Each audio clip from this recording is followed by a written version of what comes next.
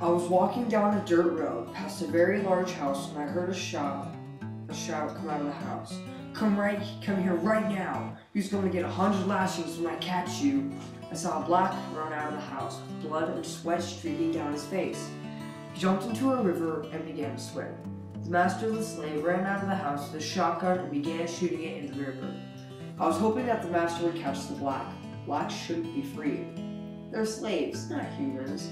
At least, that's what I've been taught. I personally believe that slaves should be workers, but they should be freed after a certain amount of years. Now, if I told my father that, he would slap me and say I'm a black lover. The slave in the riverbed was now gone. He must have swam down the river.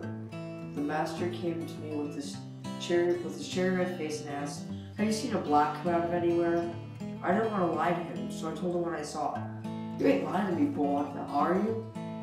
"No, sir. My father's taught me 3 important things in life. 1. Don't lie. 2. Never cheat or steal. And the most important one of them all, never trust a black." The master began to laugh a hearty laugh. "Alright, son, I trust you, but if you see him anywhere, come to me and I will give you a larger reward than anybody else on this plantation. Got that?" "Yes, sir," I replied. I continued to walk down the dirt road, contemplating what I would do if I caught the slave. It was very likely that I would catch him, but it was still fun to choose.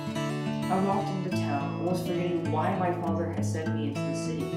My father had sent me to the city to get some food for our family, considering the fact that we lived in a farm very far away from the city.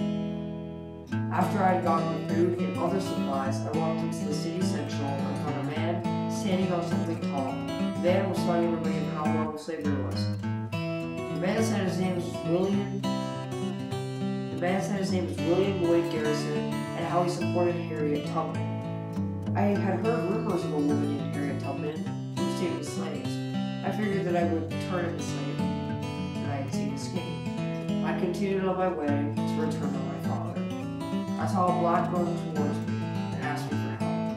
I noticed that he was soggy with water. "Did you escape?" "Don't worry, I won't tell anyone if you did."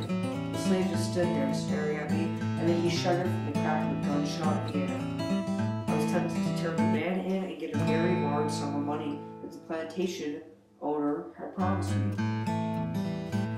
"I won't help you, but I know a good hiding place where you can go. Go up the hill and turn left. You will find a creek. In the creek, you will find a little lean-to made of tree branches. Hide there.